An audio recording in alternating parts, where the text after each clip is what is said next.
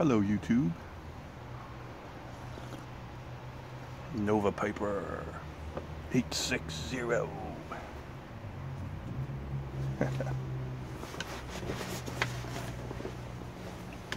we're expecting that, eh?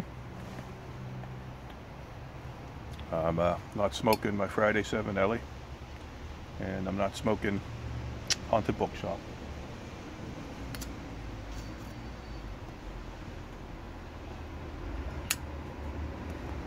It's my Eric Stockeby, Eric Stockeby 4th generation, and 10 Russians. I'm smoking my favorite pipe along with some of my favorite tobacco.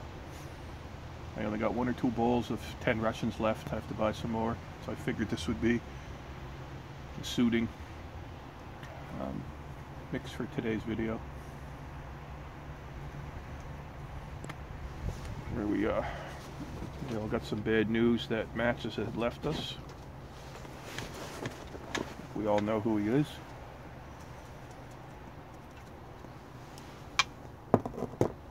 He's giving social media a little break, and YouTube and Facebook and all that.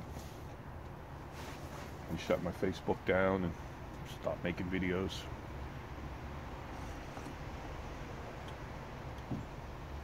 Very similar to Matches. My videos aren't about anything. You know, when we all started smoking pipes, I'm sure we all went on YouTube and found that guy who was a young guy dressed in overalls and a straw hat teaching how to smoke a pipe, and he didn't have a fucking clue. You know, then we found Mutton Shop Piper, who gives you the complete rundown and lessons and etiquette. We found the Dagners for their pure enjoyment, you know. Watch them rise to the ranks to become who they are. It's interesting. You know, then we all know, we all watch Matches. And you don't watch Matches for tobacco reviews or, you know, what's new in the pipe world or anything like that. We don't watch them for giveaways. You know, we don't see them entering contests or, you know, doing trades, what a lot of people do, because it's snowing, man, I hate winter. Matches was a storyteller, and that's why we watched him.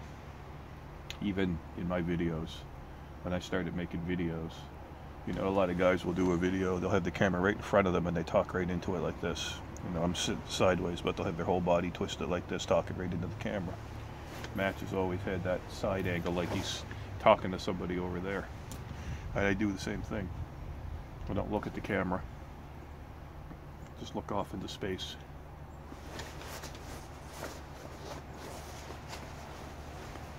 But I assume maybe he did the same thing. I just stare off into space and I think about stuff and what I'm going to say.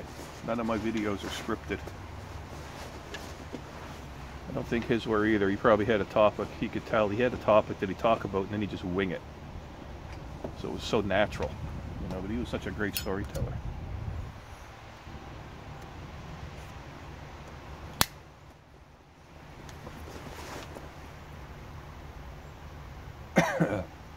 You know, he would you'd hear about what it was like to be a kid in the 50s and early 60s, and you know how he was brought up and going to school in the 60s and whatever, you know, the junior high dances, and you know, first time he smoked weed or something like this. This is the kind of stuff you'd get from him, you know, his first girlfriend, and you know, some crazy things he would do, and you know, he always would have a nice backdrop, you know, nature-y, next to a river or in a park.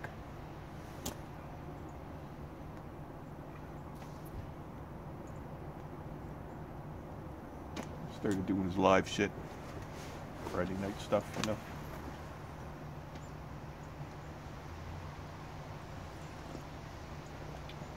And if you ever got an acknowledgement from Matches, you know, if John says, you know, made a comment on one of your videos or mentioned you in one of his videos, it was like, oh fuck, he's talking about me. He was a celebrity. He was a YTPC celebrity.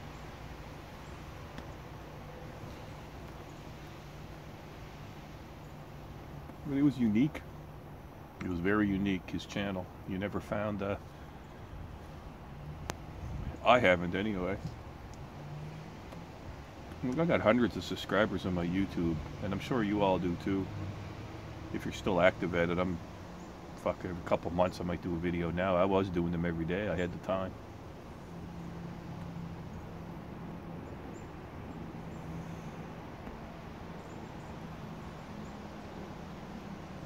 But I got hundreds of people on my YouTube, and I don't watch all their videos. Every time someone puts out a video, nobody does. You got your favorite people. I didn't watch all of his videos. I didn't watch all his new ones, but sometimes it was just you'd be in the mood to sit back and listen to him tell the story. Well,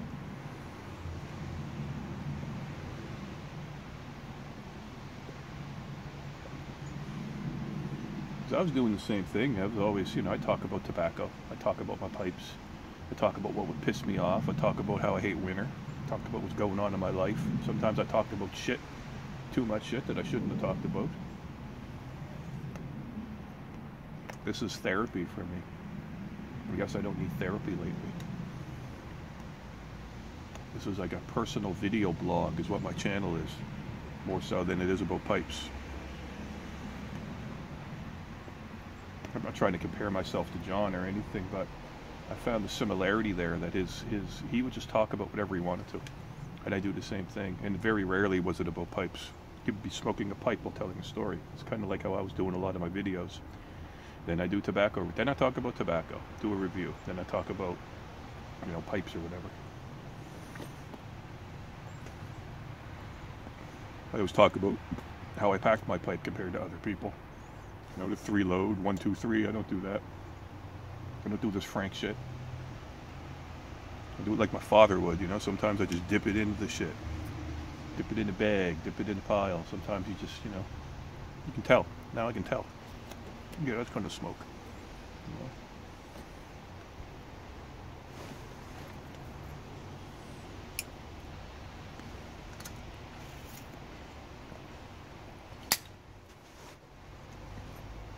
But, I think I went on to, I'm pretty sure I seen something come up on my YouTube feed about matches. And I'm like, nah. And then the other day I checked a couple days ago, I checked Instagram. I'm smoking a pipe. And I'm in a bunch of us Canadians have a little chat group going on like Voxer and on Instagram. Pipes and Bees. Fellow Canadian, I believe he's in Ontario. Doesn't make a lot of videos anymore. Sent me a link. I was like, oh fuck no. He absolutely confirmed it, so I actually checked it out. I creep around on social media, but I'm not as active as I was. But the last few days I was sitting there saying, yeah, I got to do a video for matches. Because he did influence a lot of my videos. Fuck, I got over 300 videos up, I think. But he influenced my videos a lot. He was one of the OGs, man. He was one of the original guys doing this shit. So we all start off on our channel talking about pipes and tobaccos, and then you've got nothing else to talk about, so you just talk about shit and talk about your life and talk about stories.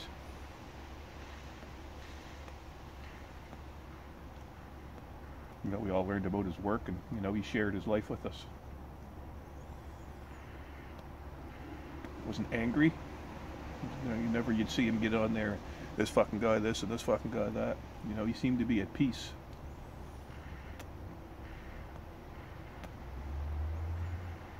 Anyway.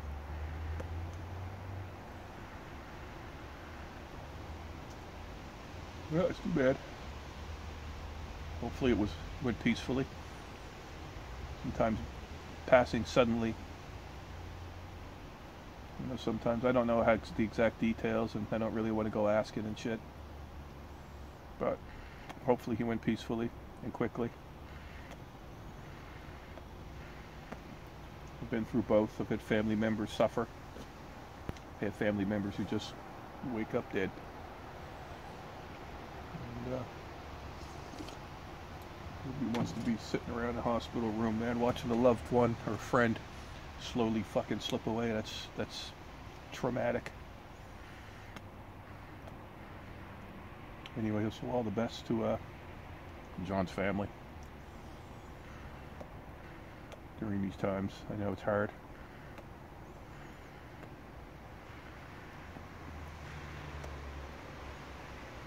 Anyway.